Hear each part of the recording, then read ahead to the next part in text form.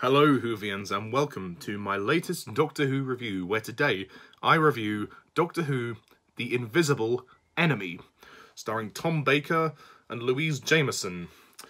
Okay, so The Invisible Enemy, this is the second story of season 15 of Doctor Who, which is Tom Baker's fourth season, and the basic plot of this story is as follows.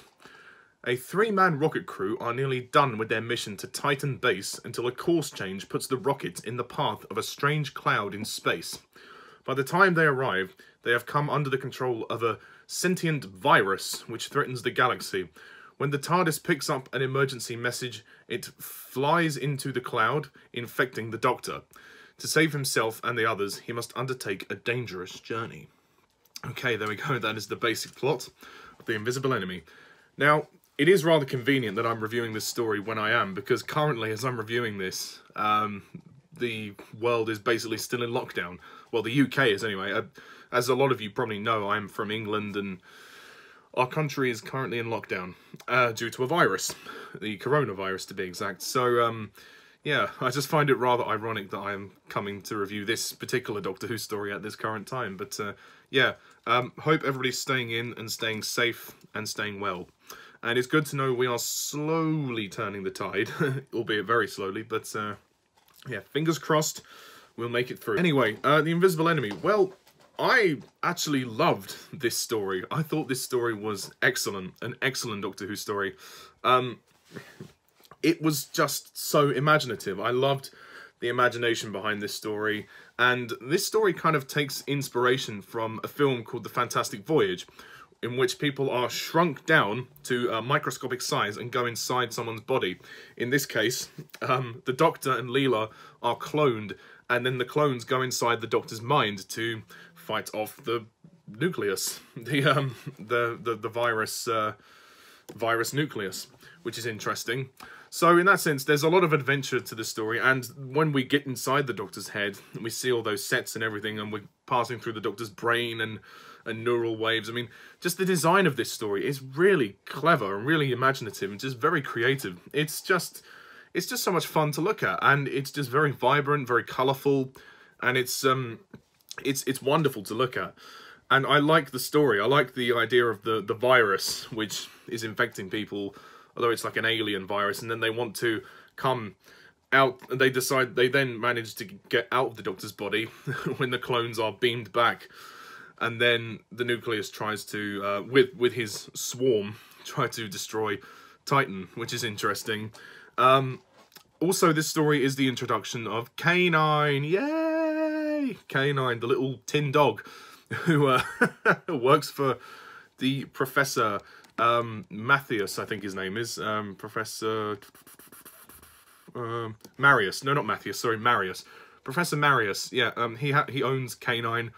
He built K9 because on Earth he actually has a real dog, but he couldn't bring his real dog with him, so he has the robot dog K9. And obviously at the end of the story, K9 goes off with the Doctor and Leela, which is nice. But and of course John Leeson providing the voice of K9. I mean, isn't he cute? He's just this kind of cute little robot dog. He's only the first mark of K9, but he's like a dog supercomputer. He's really clever, and he doesn't have any emotional attachments, but he's very obedient, and he's just cute. He's just very cute, and he does contribute quite a lot in the story. Before I watched the story, I wasn't sure how much K9 was going to do in this story, but thankfully he gets plenty to do. He's introduced in the second part of the story, I think, and then he's pretty much involved until the end. The Doctor's not actually in the story as much as he has been in previous stories, but that's okay. I mean, Tom Baker does give a great performance, of course. The Doctor, when he's sort of becoming possessed and he's being taken over by the virus, and then he's kind of bedbound for a lot of the story, and then he has to play a clone version of himself as well. So he still has a lot to do, but Leela takes charge in this story. Louise Jameson is brilliant as Leela. This is her best performance so far. She is phenomenal in this story. I like how she keeps having this conflict with the Doctor. Well, not conflict, a sort of argument with the Doctor about, should we just blow it up or should we just not blow it up? And she's a fighter, she's a warrior, but the Doctor's not always you know, he's not always prone to agree with violent actions, so there's a bit of tension there, but generally she and the Doctor have come a long way, and there's a nice bond there, and she really takes control here, and there's a lot of action in this story, and Leela's at the forefront of it. So Louise Jameson, fantastic as always. She's a fantastic companion. The supporting cast are all very good. We've got one of the main bad guys, Loeb, who gets infected with the virus. Michael Sherd plays him. He's very good. Safran, played by Brian Grelis. He's also good. Mika, played by Edmund Pegg. I think that's how you say it. He's very good.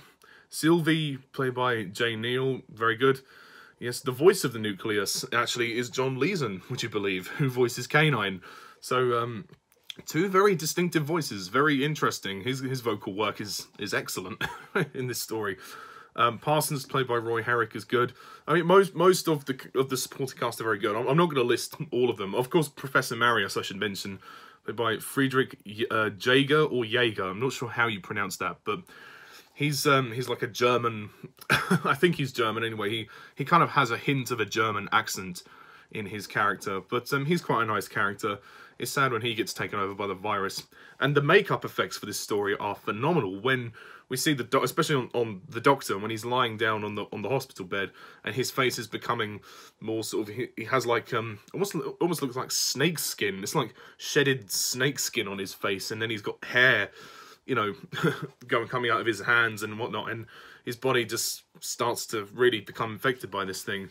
And I'm sorry, I know that's a bad description, but if you look at images of this story, you'll see it's really quite freaky. And then all the others have like silver stuff around the eyes, and then they get hair around the eyes as well. It's really freaky. And the Doctor's actually the host of this virus because of his brain, because he's intelligent, because he's very intelligent, and they want to use that to help find ways of spreading the virus. So there's just so much creativity, so much imagination, and that's what I love about Doctor Who in this particular story, is that there is just so much creativity. The script is phenomenal. Whoever wrote the script, let me get the list up, sorry. Bob Baker and Dave Martin, very good writers. They did a great job with this story.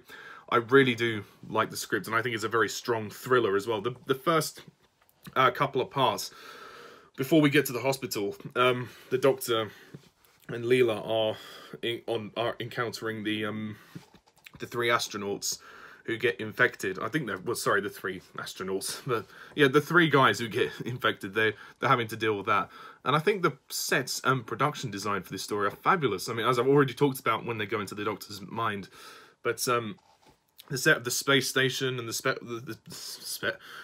of the space station and the sets of the hospital are really good, and it looks like money well spent as far as I'm concerned. Also, there's quite a lot of model work in this story.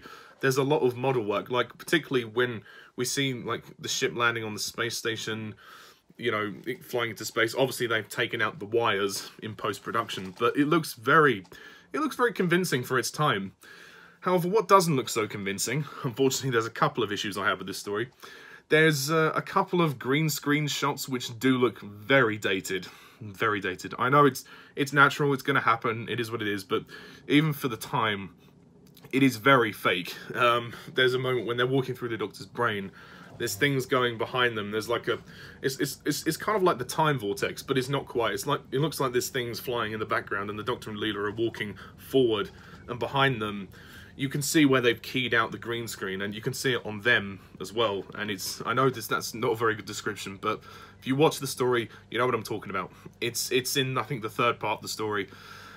And yeah, so that could have been cleaned up a little bit, but I understand they're on a limited budget, but even for their standards, it is a little bit fake. Also, when we finally meet the Nucleus, the Nucleus monster, I gotta say, the design of the Nucleus monster for me is just too damn silly for its own good. It's basically a giant shrimp, and he has to be moved around by the other, you know, the three guys that are operating him. Like, he can't, I mean, when we first see him, he's covered over with a blanket, we just see his arm, and he's talking like this. He has a very evil voice, and then when he gets out into the real world, out of the Doctor's body, he actually is being operated by by those people. So it just looks a bit silly to me, and I know it's only a minor thing to complain about. I just don't think it doesn't look as scary as I think it wanted to. To me, it just looks ridiculous that he looks like a shrimp. It's like a giant shrimp. So, you know, I think they could have maybe done something more to make him even more scary, but yeah, it just looks like a giant shrimp, so it doesn't really have too much of an effect as far as I'm concerned. And the direction by Derek Godwin is very good. I must say the direction is really good. The pacing is flawless. It moves very briskly for a 4-part story. It keeps going. It never stops. It never loses momentum. And that is what I appreciate.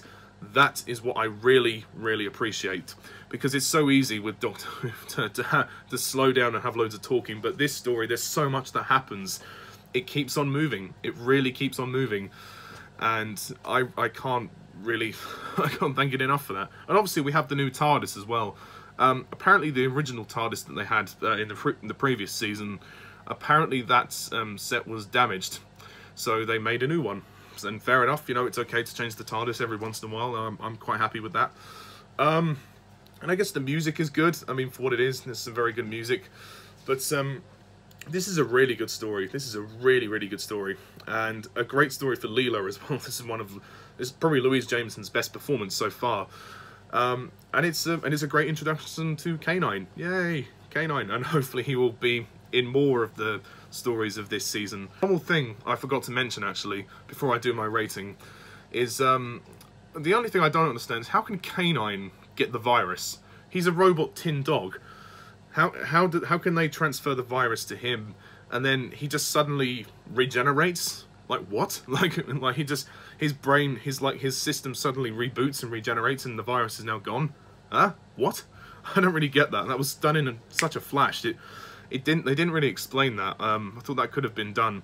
And obviously Leela being immune helps with the Doctor when they go inside because they've cloned Leela, so that allows the nucleus to be extracted from the Doctor, which I thought was quite clever actually.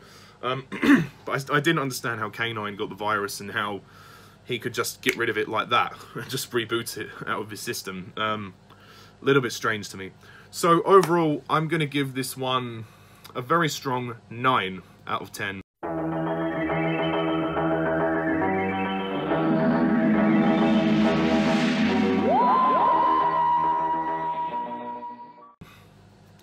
Yeah, I was very tempted to give it a 10. I was very tempted, but then I thought about that and I thought, no, there's a couple of quibbles I have with it, but generally this is a really good story, and if you haven't seen it, do watch it. And it is convenient given the coronavirus pandemic at the moment, but yes. So anyway, enough talk about viruses. On to the next story. The next story, which is The Image of Fendal, which is the 3rd serial of season 15. So stay tuned for my review of that, and until next time, see ya.